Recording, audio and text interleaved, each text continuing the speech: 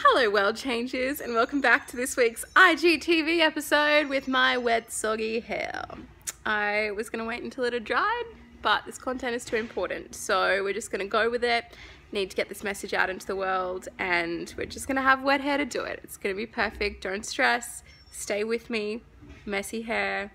It's all happening.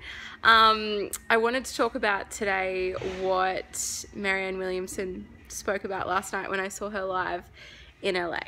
And this was a message that was just too important to wait and too important not to share straight away. Hi, Mama. Oh my gosh, Mama, I promise I'll return your call really soon. I just had to jump on and do this straight away. So last night I saw Marianne Williamson live at the Saban. And if you've been following my stuff for a while, you know that Return to Love was one of the most powerful books I've ever read. It was a book that shifted my entire perspective and changed my life, etc., etc. But seeing her speak last night just ignited this new, fresh fire in me to share her work with the world and to really, to translate and to,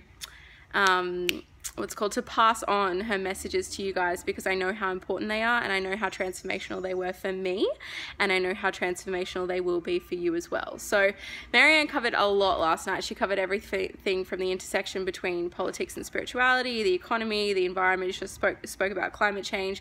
She spoke about Trump and the election and the importance of voter rights and the voter suppression that's happening in the US at the moment. She talked about the economy. She talked about the welfare state. She talked about I've just got to drop this line in really quickly. Okay, so she talked about the difference between entitlements, handouts, and subsidies. So one of the people in the audience asked the question, or begged the question, what are we creating a state of dependency if we're, fostering a welfare state, if we're giving people handouts, if we're giving low-income families food stamps, that sort of stuff? And she dropped this line that I will never ever forget as long as I live. She said, "When poor people get money, we call it handouts. When rich people get given money, we call it subsidies." So it's like the government is already spending billions and billions of dollars, gifting it essentially to these corporations, to Big Pharma, to the Environmental Protection Agency, which doesn't protect shit. But we turn a blind eye to that because it's seen as a subsidy, it's seen as injecting money into the economy, it's seen as directing funds where they need it most. And yet when we, God forbid, make an effort or make a means or make a movement towards giving, the lowest income people in our country, in our world, in our society. So much of what she said last night can be applied to Australia as well as America and our financial system over here and there. As soon as we take that exact same principle, then people start to get up in arms about the fact that we're creating a welfare state, about the fact that we're creating a generational dependency. And she said one of the things that I love about the only generational dependency and the only people that are dependent on welfare are the kids of billionaires who are constantly going through this cycle of being born into these families and never having to work for it. Anyway, I won't get into that now, but one of the things that she spoke about that really, really stuck with me last night is this idea that we need to show up. We as human beings, as light workers, as leaders, as just basically like part of the human race, we need to show up for our brothers and sisters. We need to show up for ourselves. We need to have a voice. We need to be vocal, and we need to be engaged. The powers that be and the attacks that are happening on our democracy at the moment, and this is just as true in Australia as it is in the US, it happens in the Western world that when it happens in one country, other countries follow suit. And Australia has always been the case in that we tend to be at the mercy of these sort of larger, I guess, Western liberal democracies such as America. So rest assured that if it's happening over there, we're not exempt from it. It's going to happen in our country as well. And she spoke about how there is a very sinister attack on the fundamental elements and principles of the democratic ideology happening in the States right now, and a shift towards an undeniably authoritarian regime. And we have in part allowed this to happen. We have in part allowed our apathy, our disengagement. Every time we say, "Oh, I don't get involved in politics.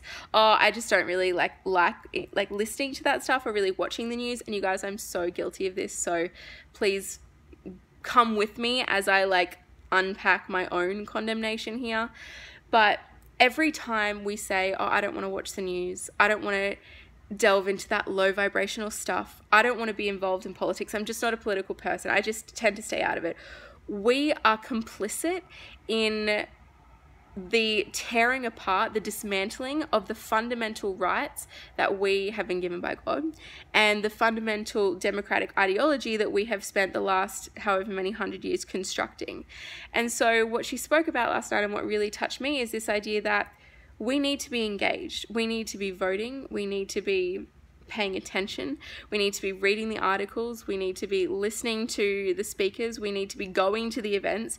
We need to be educating ourselves as much as humanly possible on what is going on in the world, like the reality of what is going on in the world. And it's so easy, you guys, especially in the spiritual community, it's so easy for us to sort of fall into this trap of thinking that, you know, it's all an illusion, it's all perfect anyway. But as those of us with any kind of, the sensitive souls among us will tell you that we've understood for a really long time now, we've understood, a lot of us since we were born into this planet, that things are not okay, that there's a lot going on in the world that is not perfect, there's a lot going on in the world that is not divine, that on the level of the reality in which we're existing, the level of the physical on which we exist, there is a lot that is really fucked up, and there is a lot of unnecessary suffering, right? There are 6 million people in the world right now that are subject to abject slavery, right? Not sex slavery, which we know about, not other forms of like child labor, which we know about as well, like sweatshops, but abject slavery. The US, and this is something that she brought up last night that literally shocked me to my very core, the US has just ordered 200 Unibombers that are capable of carrying something like 12 nuclear bombs each. And we're talking like 2 of these is enough to end life on the planet as we know it. And the US has just ordered 12. Why the hell do we need 12 planes capable of carrying thermonuclear weapons in this day and age? Like, it's so easy to turn a blind eye to this stuff. I get it, you guys, because I've done it. And it's so easy to pretend that everything is beautiful and everything is amazing. And it's so easy to get caught up in this idea that I'm only one person, what can I do? But what we can do is stay engaged. She said this beautiful thing last night, Marianne said, every blog post you read, like every blog post that's, you know, keeping you awake, is you're doing it for your country. Like, that's your service to your country. That's your service to the world. Every blog post that you read, every YouTube video that you watch, every podcast that you listen to that's talking about this stuff, that's, you know, keeping you engaged in the discussion about civil rights, in the discussion about marriage equality, in the discussion about environmental protection, in the discussion whatever, every single, you know, thing that you absorb or content that you engage in is you're doing it for your country. And I was speaking to an Uber driver last night on the way home, and he literally, we got in the car and somehow, obviously divinely divinely timed, but we got on this conversation about climate change, and he was expressing his concerns, very, very reasonable concerns about low-lying areas and countries like Haiti, countries like Fiji, countries that like island or like waterlogged countries that in the next 5 to 10 years have already started to become submerged because of the melting glaciers, because of the increasing global temperatures, because of the rising sea levels. And he's like, I'm really concerned and I don't know what to do. And he was talking about Trump, and he was talking about how he doesn't know if he's going to survive another 2 years under this leadership in their country, and he doesn't know what's going to happen, and this fear, and there's just a lot of fear coming up. And he's like, I really don't know what to do. And I got this sense of like disempowerment. And so rather than just me sitting there and then engaging in oh yeah, I know it's shit, I know, not that I would ever do that anymore anyway, but coming out of this event especially, my life was just like boom, boom, boom, boom, boom. We had this beautiful conversation, this discussion about, okay, well, what could you do? Like, if, you know, knowing that any change ever in the history of the human race has been preceded by a group of people getting fed the fuck up with what is currently going on and deciding to change things, deciding to make however small or however big a difference in the world, knowing that, and knowing that, you know, the times we live in a time such as this, we were created for a time such as this, we've been gifted exactly whatever it is that we need, the skills, the talents, the experiences, the gifts, whatever it is that we need to create change in this time that we've been living in, what would we do? And we had this beautiful discussion about we could campaign with our local member to support renewable energy. We can change our diet so that we're consuming less animal products, which we know the production of which contributes to the emission of greenhouse gases, which in turn contributes to global warming and the changes that we're seeing in our climate. we can, this is a beautiful one that I actually said to him and came up with. I said, you have an incredible opportunity with what you do. You are literally speaking to hundreds of people every single day that get in your car. I was using an Uber pool at the time. There were 2 people sitting in the back seat. That's literally 4 people in a car in a conversation that have families, that have friends, that have circles of influence. He has this unique opportunity, an opportunity that we all have, to influence people, to spark something in people, to get people to question the system the way it is and to get them to make changes. And I set him a challenge. I said, every single person that comes in your car, what if you could start up a conversation with them about, you know, something that they're concerned about in the world, and then empower them with 2 or 3 actions that they could take, like changing up their diet or switching to renewable energy or driving an electric car, whatever it is.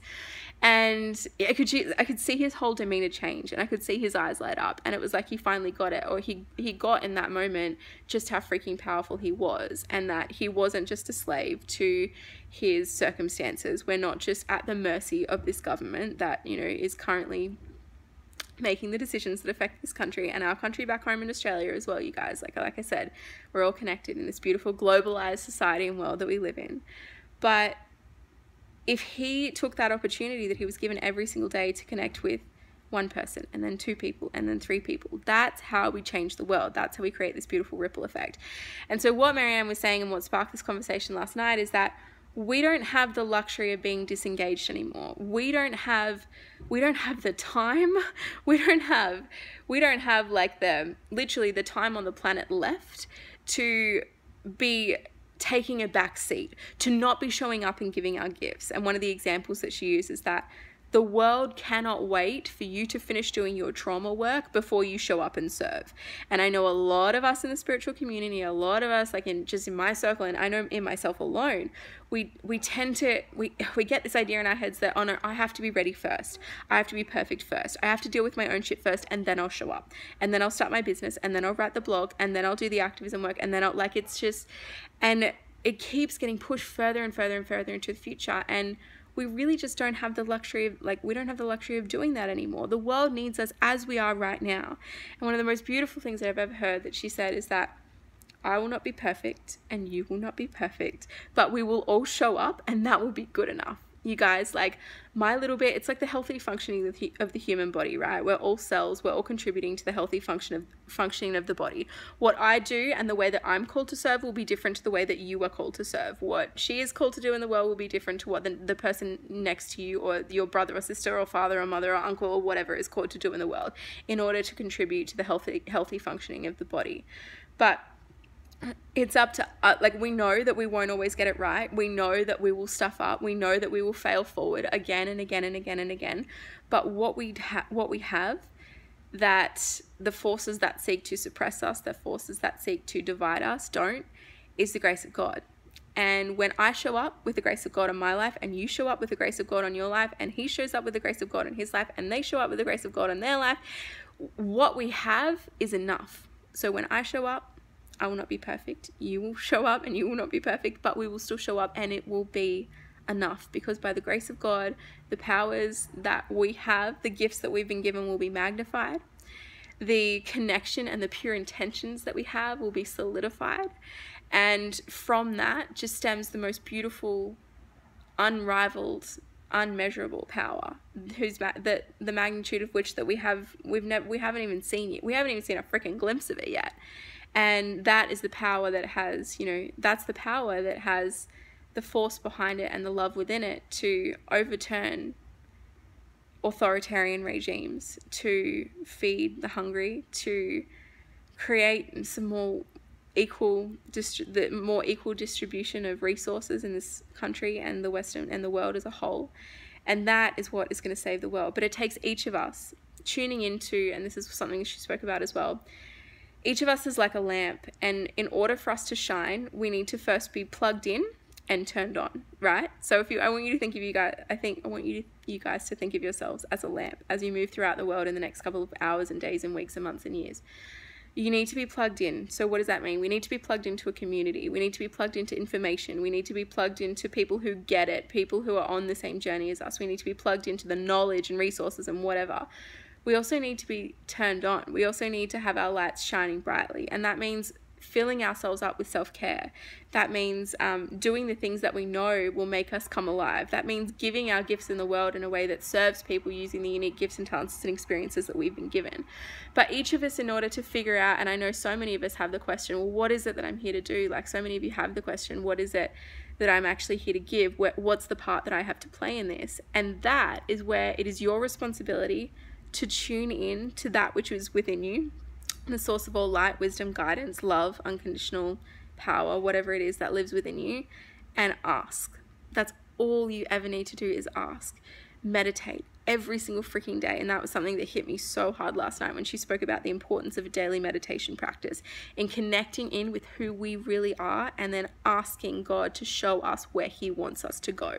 You guys know I've said it a million times, the prayer from A Course in Miracles. Where would you have me go? What would you have me do? What would you have me say, and to whom? Every single freaking morning we need to be getting in meditation and asking that question. It could be something as small as, oh, go check on your neighbor who you haven't seen in a couple of weeks. Go message that woman who's going through a divorce. Go take care of those children whose parents are really struggling at the moment. Go give $50 to that homeless person on the street. Whatever it is, these tiny little acts are adding and shifting and adding up to shifting the collective consciousness of our planet. And the more that we tune into that beautiful guidance, the more connected we are to whatever it is that God, the universe, your higher self, source is asking you to do next. Not only will you be more fulfilled, because we are never, as human beings, we are designed to be in relationship with our creator. We are designed to be in service to the creation or to the creator, and we are designed to be used in the service of the highest good. So not only will you be more fulfilled than you have ever been in your entire life, because I can't speak for anyone else, but for me, the source of all my joy, fulfillment, peace, the most fulfilling thing that I've ever found, the only thing that will ever fulfill me to this level and this point, is being used in the service of the highest good, being used by God to create change in the world. Not only will you be more fulfilled, but you start to create ripple effects that spread out, that turn another person's lamp on, that get another person plugged in, that whatever, that help another person to, become educated. And it's like, on a practical level, you guys, it looks like being engaged in the political system. It looks like getting people, if you're in the States at the moment, I know there's like elections coming up, it means getting people to the polls and getting people to vote. It doesn't matter which, it does matter which way, but getting people educated on what's really going on, like getting rid of, letting go of all these bullshit lies that politics is complicated, that politics is hard, that politics is something that other people do, because it's that ideology that got us here, you guys. The idea or the thought that politics is something that happens in the highbrow or the elite section, the elite sectors of society between members of a highbrow higher class, has led to this culture of political disengagement, where the most important decisions that affect all of our lives are being made by white middle class men behind oak paneled walls. And the more that we continue to perpetuate this idea that politics is for other people, that other people get to make those decisions and it's just something that I don't really engage in, the more that we're allowing that to happen, the more that we're allowing the removal of children from their parents in the fucking 21st century, the more that we're allowing our environment to become increasingly destroyed by single-use plastics, the more that we're allowing the forced removal of children from their parents. There's so many issues, you guys, and like I said, you will be directed to where it is that you are most meant to serve. And our job is not to get overwhelmed, because the powers in place at the moment, that's what they're counting on. They're counting on us to become overwhelmed. They're counting on us to become tired and exhausted and burnt out by the magnitude of all these freaking problems. But the thing about this power structure that's currently in place, you guys, is that it's like a house of cards. It's a freaking really powerful illusion, and when you pull one out, they all come tumbling down. They really do. And that was what I was going to circle back around to really quickly, is this idea that Marianne spoke about really beautifully last night that I just had to share. This idea that the way that she tied it into what's going on in the world and the reality that we're facing on a daily basis, and the link that she made between that and then those of us who have mental illness and mental health issues. So those of us that struggle with depression, anxiety, bipolar. I've been really open. You guys, if you're seeing this channel for the first time, you know that if you haven't seen my stuff before, I've been really open in the past about obviously my experiences with depression and anxiety and bipolar disorder, and it's, you know, something that is fundamental and threaded throughout my entire journey. But the way that she spoke about it last night, and she speaks about it a lot in her book Tears to Triumph, which I just freaking love and adore, and I'm going to go back and read again after hearing her speak about it last night. But it's this idea that those of us with mental health issues are not broken. We don't need to be changed. We don't need to be fixed.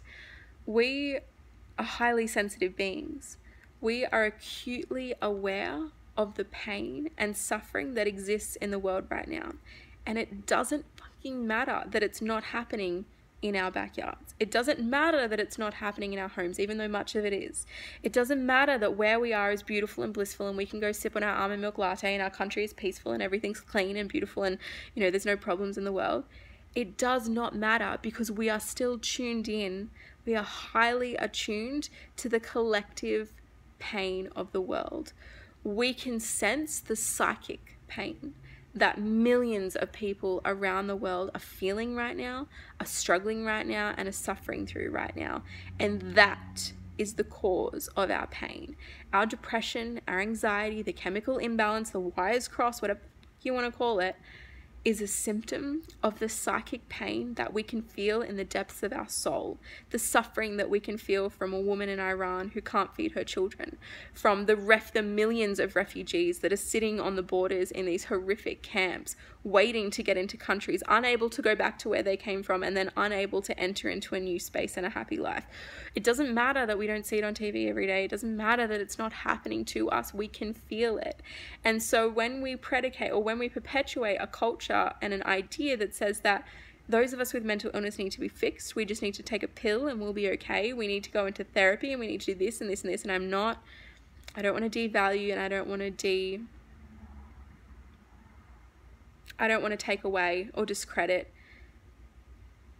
the good work that medication can do under the right circumstances, and the amazing work that therapists have done both for me and those closest to me. But the more that we perpetuate this idea that there is something wrong with us, the more that we are saying that it's okay, or that we're turning a blind eye to the suffering of the world. Because when we tell someone that can see so clearly that things are fucked up, can see so clearly, even if they're not consciously aware of what's happening, can see so clearly that things need to change, we're not only discrediting their suffering, we're discrediting the suffering of the millions of other people all around the world that is contributing on a psychic metaphysical level to the pain that we feel over here in the West. And it's kind of like, she uses the example of a broken leg, right? When you break your leg, you don't go and take a painkiller. You don't go and try and numb the pain. You don't go and get someone to try and talk you out of your pain. You understand that the pain is coming from a very real and very present threat, the fact that you have a broken leg. And rather than taking a painkiller to numb the pain, you know that you need to reset the bone. Those of us with mental illness know that our leg is broken, our world is broken. There is so much going on in the world that we can't fix or control or change right now. And rather than telling us to go back to sleep, rather than telling us to just think happy thoughts, rather than telling us to just focus on the bright side and focus on the positive, we need to actually reset our thinking. We need to reset the bone. We need to look at what's causing the psychic pain that has so many of us reaching for antidepressants and pills and whatever it is. And that's what we need to, and those are the things that we need to address first and foremost, right? So if you're going through mental health issues at the moment, depression, anxiety, OCD, whatever it is, I had a download about OCD the other night that I'm going to talk about. Message me if you want to know more about it, and I'll get on a call with you. I'll do whatever. I don't care. But that was the biggest thing that came across for me, is that if that's what you're going through right now, there is nothing wrong with you. You are just highly attuned and highly sensitive to the state of the world, which for the most part, there is a lot, there's a lot going on right now that's not okay. And there is a lot going on right now that there are a lot of people who are in pain right now. And rather than letting that overwhelm us, rather than letting that take us over, rather than letting that disempower us, we need to find it within us, that fire, that fight, that burning passion and desire, and we need to use it to make a change and to make a difference and to become engaged. And you guys know I can't tell you what that looks like for you, because what it looks like for you is so different to what it looks like for me. What I'm being called to do in the world is different from what you're being called to do in the world. But what I know for sure is that each of us has an equally important and vital role to play in the healing of the planet that we are destined to enact simply by being ourselves. So get in meditation, get quiet, get silent, get tuned in, get tapped in, get turned on, turn your freaking light on, get plugged in and get turned on. You are the lamp, you are the lighthouse that the world needs right now. And then go and live that out in whatever way that looks like to you. If it looks like getting people to the polls, if it looks like campaigning against single-use plastics, getting people to use reusable bags and straws, it's been coming up a lot for me lately. If it looks like campaigning against like the unequal distribution of wealth, whatever it looks like for you, you guys, go and get engaged. And we don't have a moment to waste. We don't have a moment longer. We don't have any more time to sit and I need to figure out my stuff and I need to heal my trauma wounds. I've been doing a lot of trauma work this year, you guys, but I now know that I can't let that stop me. I can't let the fact that I have things that are still going on in my head stop me from doing what I'm here to do and showing up as who I really am in the world, because we just, you know, we don't have that luxury anymore. It's like history will look back at this time, and as with every generation, like we have the moral responsibility to leave the planet in a better state than when we found it. And I know for a fact that generations to come will look back on our time as we have with generations gone before us. Like I said, this happens in every generation. And they'll want to know what we did. They'll want to know how we showed up. And I know that when my kids ask me about, okay, Mom, like, you know, this happened in history and all these things were happening and we're learning about this thing in school at the moment, and where were you? Like, what were you doing? What was going on? I want to be able to tell them that I showed up. I want to be able to tell them that I did everything that I freaking could. I want to be able to tell them that I was the best person that I possibly could be for this planet, and that I did everything that I possibly could for the future that they deserve. So yeah, I hope you guys will join me in that. And if you want any more details about the event last night, let me know. I might write a blog post about it later, we'll see. But yeah, turn your light on. I fucking need you right now. Yeah, okay. All right, I love you guys. Have the best day ever. Bye.